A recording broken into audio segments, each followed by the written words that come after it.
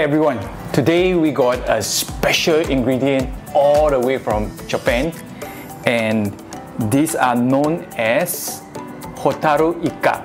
Also, English name is Firefly Squid. So let us start the preparation.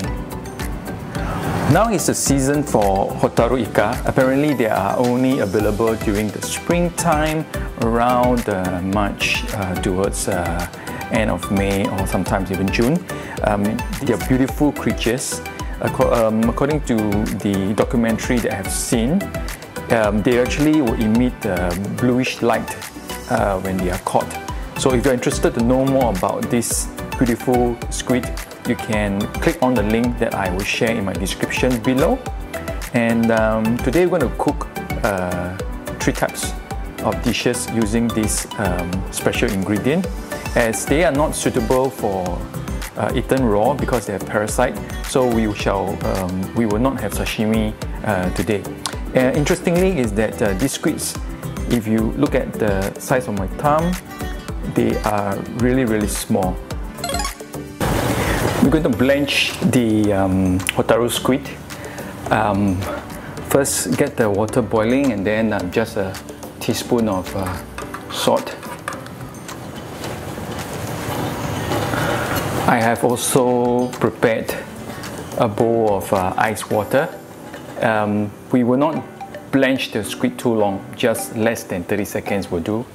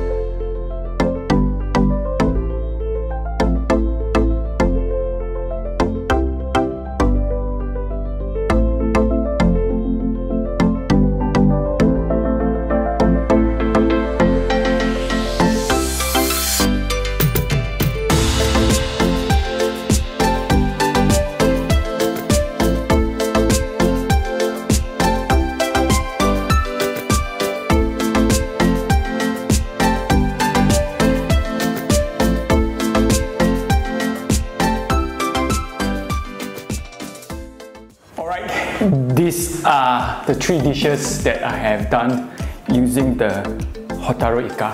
This is my first time trying the Hotaru Ika. Number 1, I will try the blanched Hotaru Ika with that sumiso sauce that I had made earlier.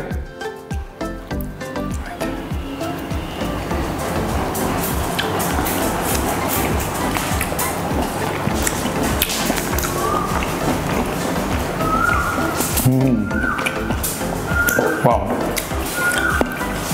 the sumiso sauce really complements the Hotaru Ika very well. Hotaru Ika itself is like a mixture of egg yolk and liver. Not very much different from the usual squid that you eat. I would say it's very tasty. I like it.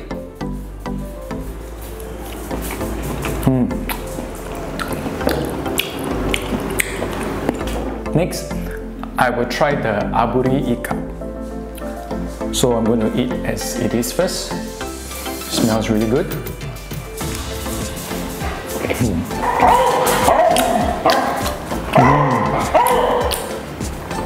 There's a sign of approval from Raven, my dog.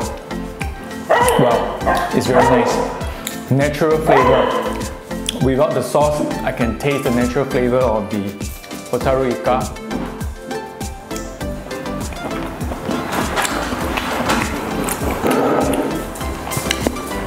The last one is the one that I have pan grilled with it with some olive oil.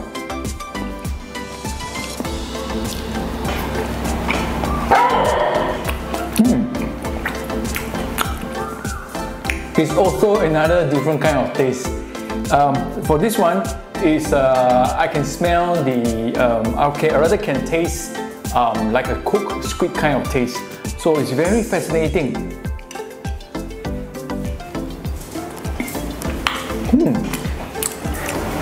This is my first time tasting Hotaru Ika, and I kind of like it because the taste is a bit like a liver and egg yolk mix. It's something different from the usual squid that I've been eating. So I'm really looking forward to the next season.